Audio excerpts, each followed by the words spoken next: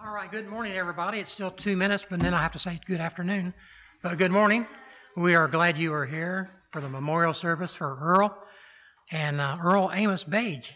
So that's a pretty good sized handle, isn't it? Yeah. And we're thankful for you being here today and for the family especially. And what a blessing it is to know this family.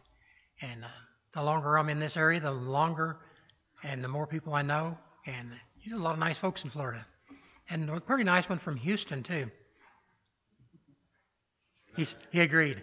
All right, we're going to stand up if you would. Ray's already standing. Stand up and turn to number 67 in your songbook. Number 67, What a Day That Will Be. Sing with me. Page number 67. There is coming a day when no heartache shall come, no more clouds in the sky, no more tears to dim the eye. All is peace forevermore on that happy golden shore. What a day, glorious day that will be. What a day that will be when my Jesus I shall see, and I look upon his face, the one who saved me by his grace, when he takes me by the hand and leads me through the promised land. What a day, glorious day that will be.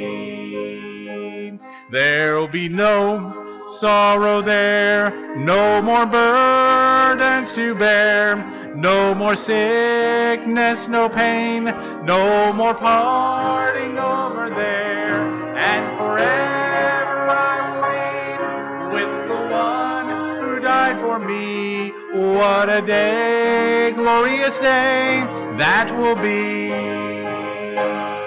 What a day that will be when my Jesus I shall see, and I look upon his face, the one who saved me by his grace, when he takes me by the hand and leads me through the promised land.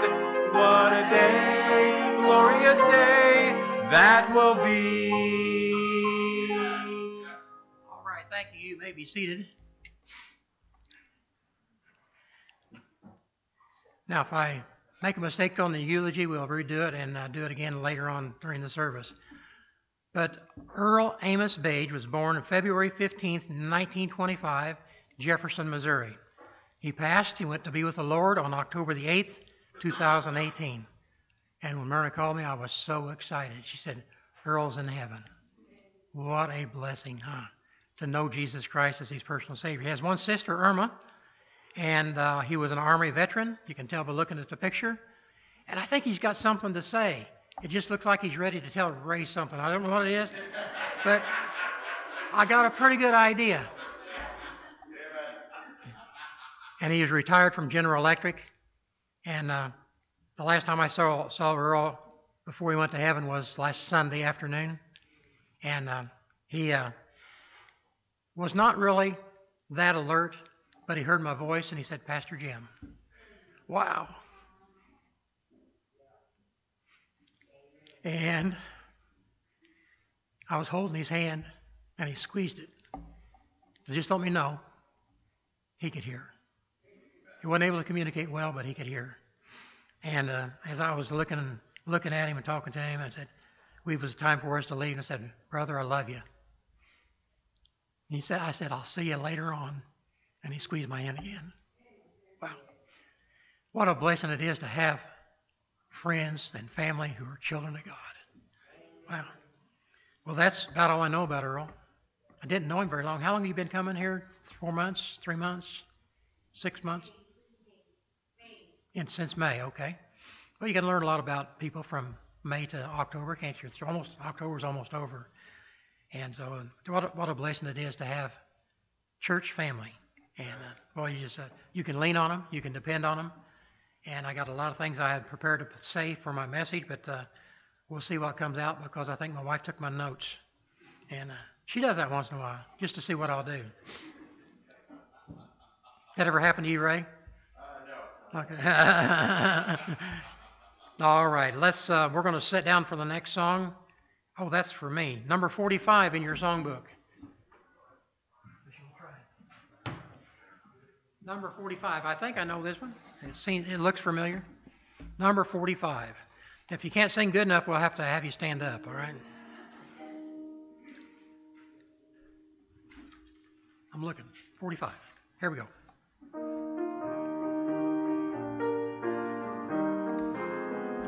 On the happy golden shore, where the faithful part no more, when the storms of life are over, meet me there.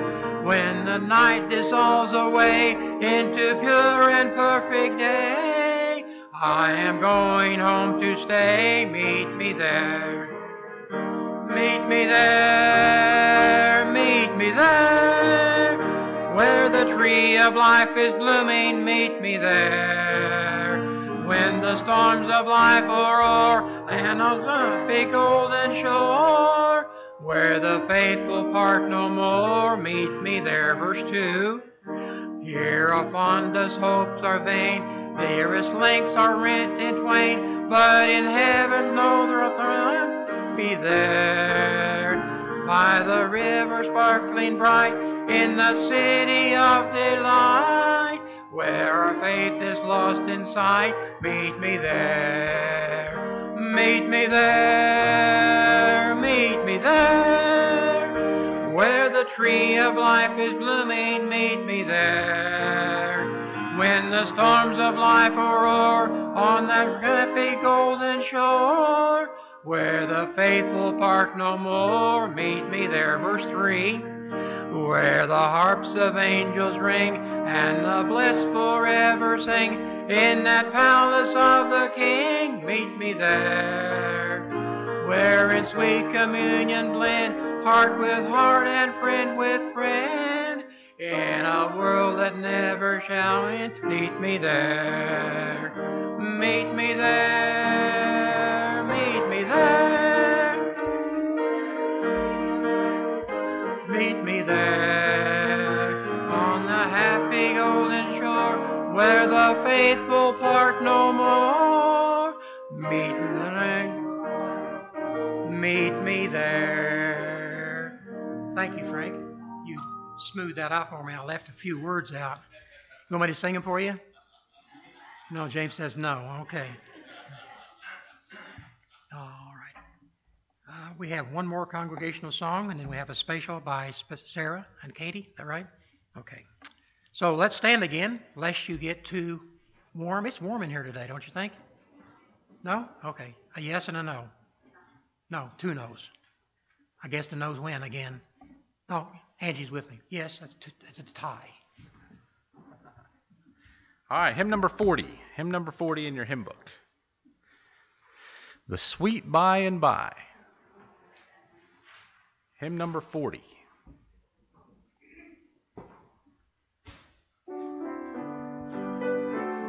Hymn number 40. There's a land that is fairer than day, and by faith we can see it afar, for the Father waits over the way to prepare us a dwelling place there. In the sweet by and by, we shall meet on that beautiful shore. In the sweet by and by, we shall meet on that beautiful shore. We shall sing on that beautiful shore the melodious songs of the blessed, and our spirit shall sorrow no more. Not a sigh for the blessing of rest.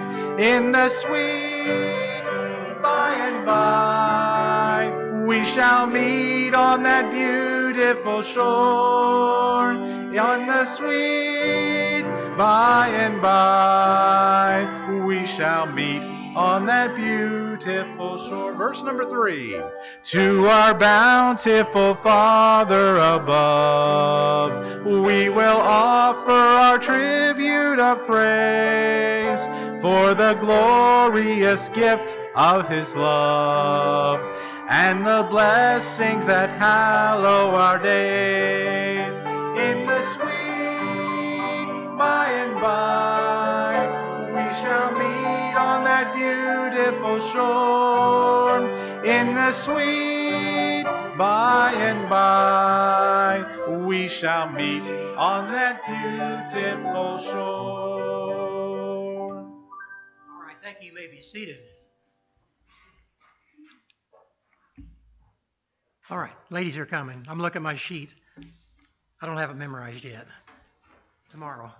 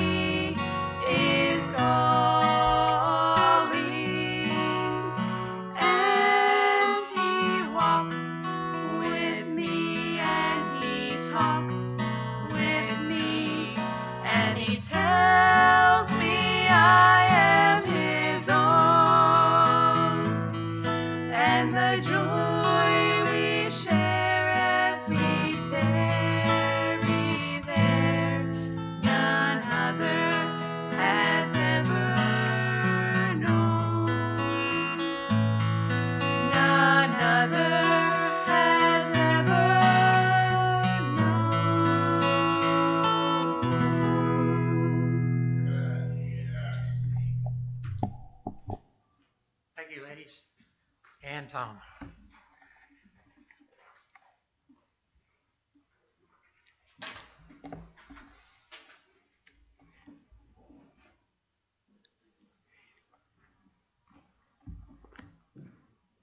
If you'd like to turn to John chapter 14, I'll start there in just a minute or two.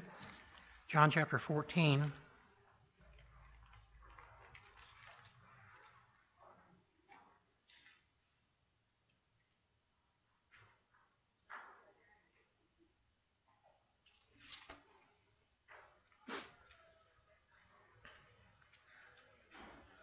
Well, here he comes.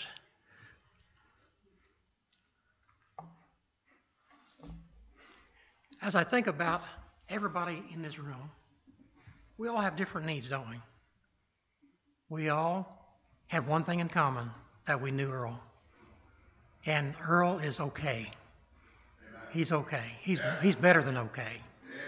He is absent from the body and present with the Lord. Think about that just for a moment. Absent from the body, present with the Lord. Just like that. In the moment, in the twinkling of an eye. One day, that's going to be us. Absent from the body, present with the Lord, either through death or through the rapture of the church. So as I think about absent from the body, present with the Lord, and John chapter 14 says, "Let not your heart be troubled. You believe in God, believe also in me. In my Father's house are many mansions." Now, Earl's living in a condo in Lehigh. Now he's in a mansion. What a change, huh? What a change. Isn't God so good to us? He is so good to us. Absent from the body is to be present with Him. God is there. Jesus is there. Many people we know are there. Now that will help us to remember the focus that we have today. The focus we have today, is it on the Lord? Is it on the Word of God? Is it on someone else or something else? There's nothing wrong with focusing on things and people. That's okay.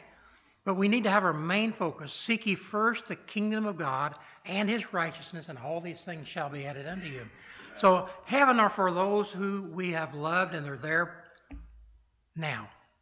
Now my mother is there, my father is there, my grandma was there, my grandpa is not there. My grandpa was a cult worshiper. He was a Jehovah's Witness.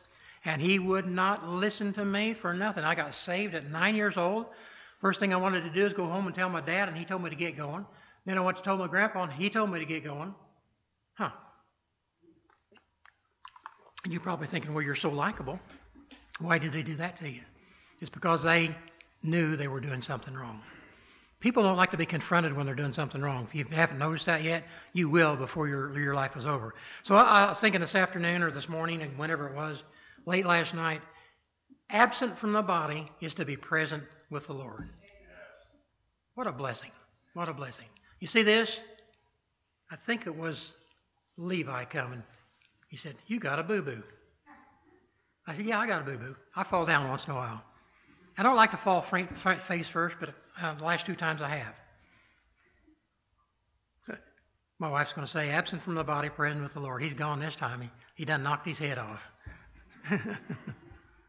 That was pretty bad English, though. I'm sorry. Let not your heart be troubled. You believe in God, believe also in me. In my Father's house are many mansions. If it were not so, I would have told you. I go to prepare a place for you. And if I go and prepare a place for you, I will come again and receive you unto myself, that where I am, there you may be also. So, boy, what a future we have, folks.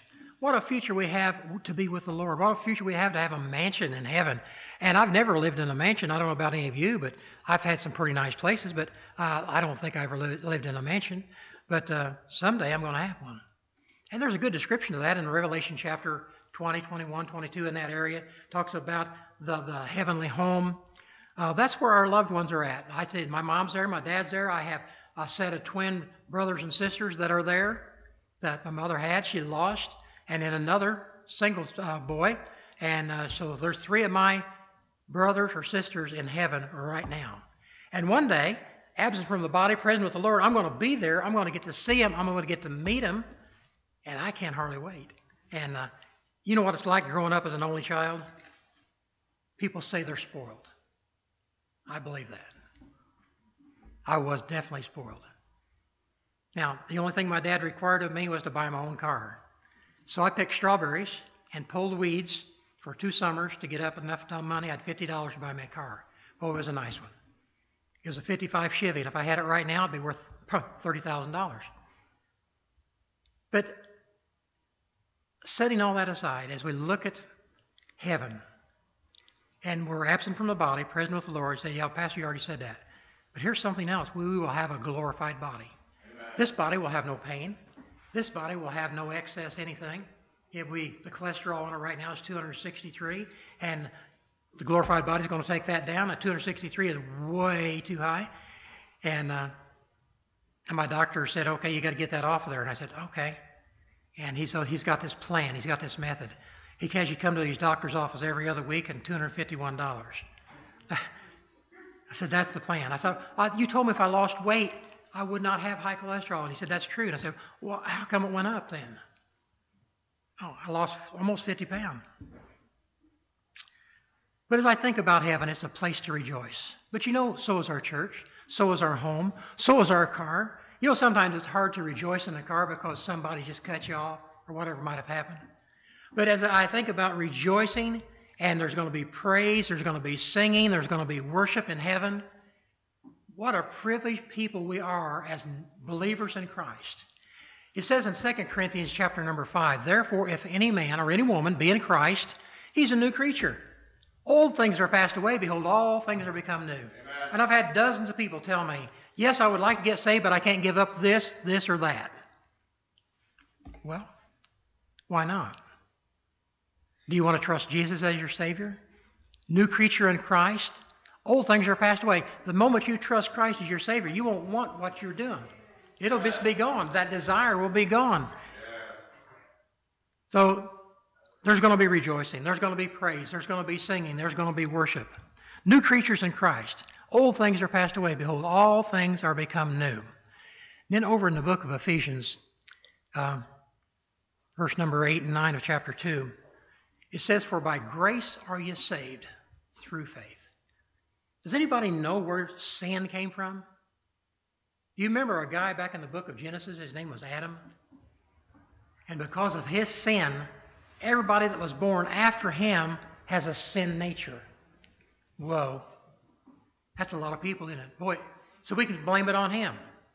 Well, we can for a moment, but then the Lord will remind us of verses that will help us to be born again. Help us to know for sure if we die today, we're going to go to heaven. Now, I'm positively sure that Earl, Bage is in heaven right now at this time. Myrna recorded him praying and asking God to save him. Amen. Wow.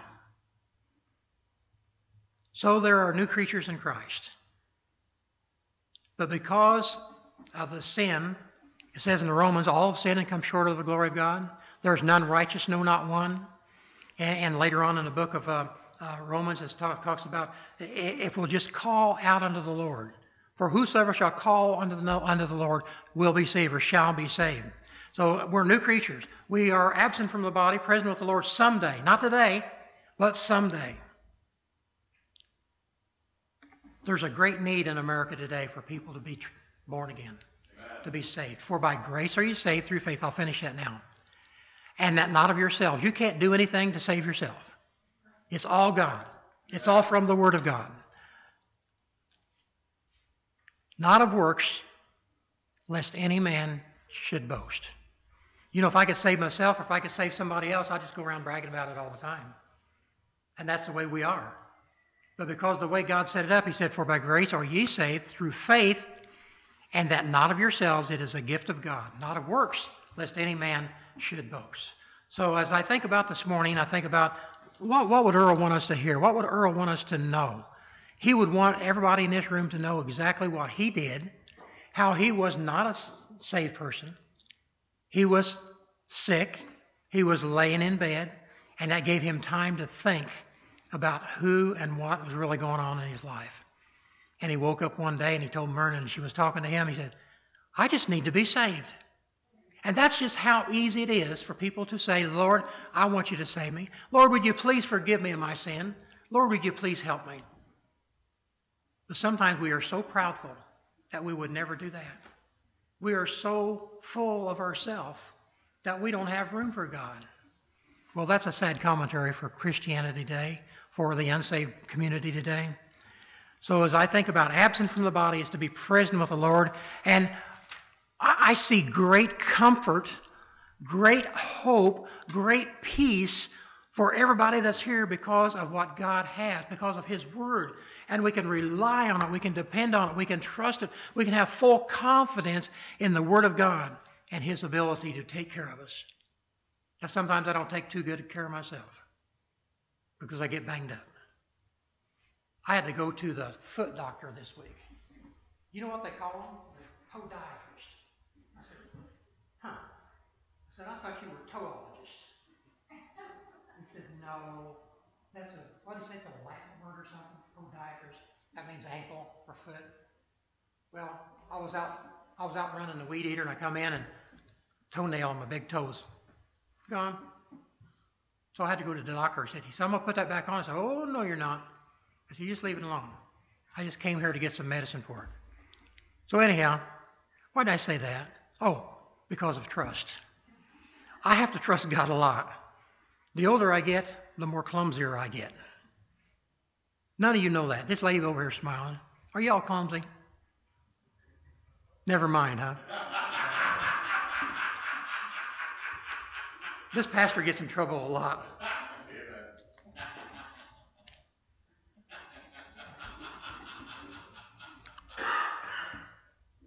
When Earl quits laughing, I say, let's pray.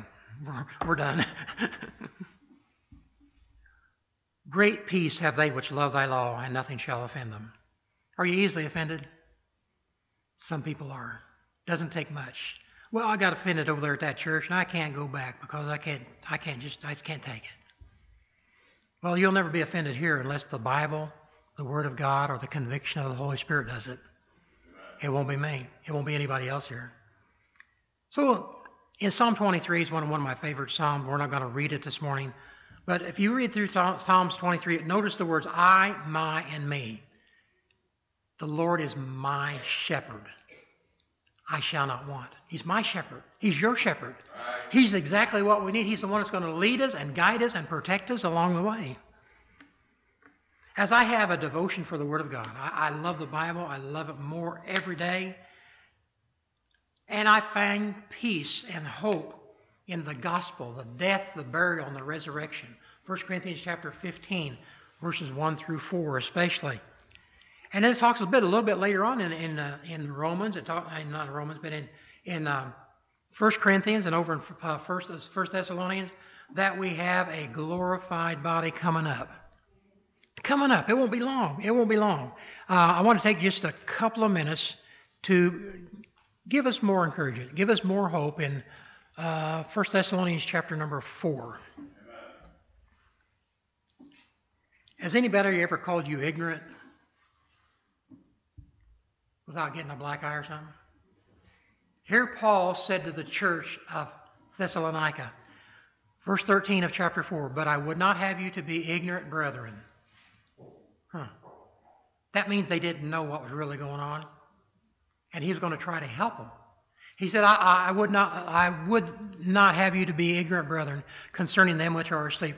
There was a false teacher in that church, and they were teaching that when people die, they go somewhere else besides heaven. It's hard to tell what that false person was teaching, but he said, concerning them which are asleep, that means dead, and dead in Christ. There's nothing any better to be dead in Christ than to be alive in Christ. And he says, that you sorrow not, even as others which have no hope. For if you believe that Jesus died and rose again, even so them which also sleep in Jesus will God bring with him. There's that glorified body thing again. He said, will he bring with him? This is talking about the rapture of the church. For this we say unto you by the word of the Lord, that we which are alive and remain unto the coming of the Lord shall not prevent or go before them which are asleep. So get this picture. One day the Lord is going to come in the clouds. We don't know when it's going to be. It says in the book of Matthew and the book of Mark, nobody knows the time, nobody knows the day, nobody knows the hour except God himself. Amen. He said, okay, I'm going to come in the air, but the dead in Christ, that would be Earl, one of them, with multitudes of others, the dead in Christ will rise first to meet the Lord in the air. What a wonderful picture that is. Just think about the air traffic controllers. They're going to have to shut all the airports down because the sky's going to be full of people. Wow. But as I look at that, I believe that Jesus died on the cross, don't you? He was buried, and he was resurrected from the grave. He arose. But in this passage of Scripture, said the dead in Christ will rise first. And it says where's it at? Verse 15, for this we say unto you by the word of the Lord, that we which are alive and remain, that's us today. If you're a child of God, you're in that category today. If you're not a child of God, you're going to go to a different place besides heaven. That's called hell. I don't see any choice. I don't see any option for anybody not being saved and asking Jesus Christ to save them. Right. I really don't. Yeah, well, you're the pastor. Well, that's true. But I still don't see any reason. Then you which are alive and remain unto the coming of the Lord shall not prevent them which are asleep. For the Lord himself shall descend from heaven with a shout, with the voice of the archangel, and with the trump of God, and the dead in Christ shall rise first. Then we which are alive and remain shall be caught up together with them in the clouds. Wow. So the dead in Christ are going to rise first. Now Jesus could come today. Jesus could come during this service. He could come tomorrow. We don't know when he's going to come. But my encouragement to you today is to be ready when he does come. Amen. Then we which are alive and remain shall be caught up together with them in the clouds. The clouds of people, the clouds that are here. So one day, we're just going to be gone. Are there going to be people left? Yes. Anybody who does not know Jesus as their personal Savior will stay here. And then later on, there's going to be a 7-year tribulation period with great torment. Great torment. So shall we ever be with the Lord. Wherefore, comfort one another with these words. These are words of comfort for me. And if you're a child of God, I know they're comfort for you too, because to be absent from the body is to be present with the Lord. So, wherefore, comfort. Encourage one another with these words. We are so privileged to have the Bible, to have the Word of God, to show us how to go to heaven, to show us why we need to go to heaven, to show us what's going to happen when we do go to heaven. The dead in Christ are going to rise first. Then we which are alive and remain shall be caught up together with them in the clouds. Some person said, well, it's clouds of people. Well, I hope so. I hope so. Clouds of people. My little great-grandson took the challenge of his daddy. His daddy's a pastor in Bakersfield, California. And his goal was to pass out 10,000 tracts in October and November. And little Carter, he's about this tall, 5 years old. He had him a big old bundle of tracts. And he was running. He was in a subdivision like, what's the one way out there, Mira Verde? And he was going from house to house, passing them out. He said, Dad, almost got him. He had a handful. He almost had a handful. He didn't have 10,000. But he was sowing seed. You know that in California there's a lot of unsaved people, just like there is in LaBelle and Lehigh. Right. People who don't know Jesus. But the Lord is patient and long-suffering, not willing that any should perish, but all should come to repentance. So there is comfort, there is strength, there is encouragement from the Word of God. He has given us grace, for by grace are you saved through faith, and not of yourselves. There's nothing I can do to be saved myself. But after I get saved, I can be right with God as much as possible. And I wrote on the top of one of my passages that it's somewhere else right now. But after we are new creatures in Christ, everything changes about us. Every action we have is different because we are trying to follow Jesus' example, to make him first place in our life. For by grace are you saved, and that not of yourselves, it is a gift of God, lest any man should boast.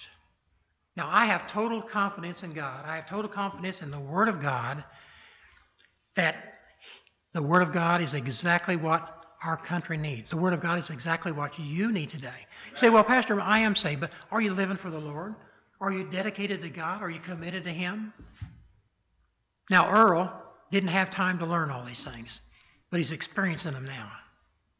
He's experiencing them now. And I am so excited to meet him another time. And that's what I told him in the hospice. I'll see you later on. And I will. I'm going to see my mom and my dad, my brothers, my sisters, my grandma, not my grandpa. Not my grandpa. You talk about a hard-hearted person. But there are a lot of hard-hearted persons in the world today. They think, well, I can do it myself. And that's what my grandpa thought. That's what my grandpa thought. Well, we have such a privilege to be here today to celebrate, I guess we could say, the homegoing of Earl. He's in heaven. We're here. We got a lot to do while we're still here. If you want to be encouraged, just look at that picture. And I don't know if everybody got one of these. You need to get one of these when you go out. Earl Amos Bage. He says, miss me, but let me go. Because he's not here. We are going to miss him. Myrna's going to miss him the most. She's been a lot of time with him. I just had 4 or 5 months. Wow.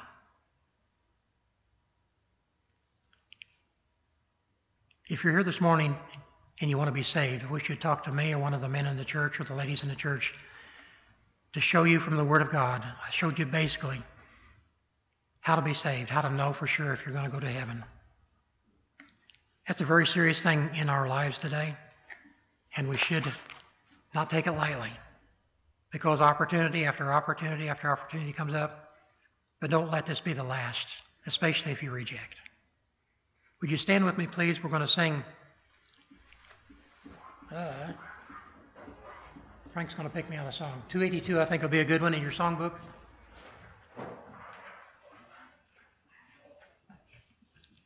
$282.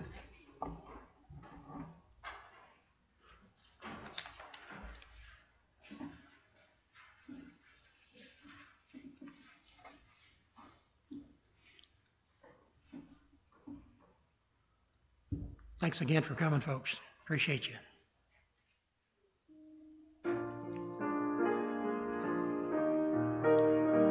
Just as I am, without one plea, but that thy blood was shed for me, and that thou bidst me come to thee, O Lamb of God, I come. Verse 5, just as I am, thou wilt receive, wilt welcome, pardon, cleanse, relief, because thy promise I believe, O Lamb of God, I come.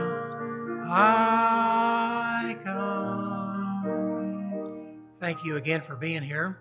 We're going to have a lunch in just a few moments. I'm assuming the ladies are almost ready or very close.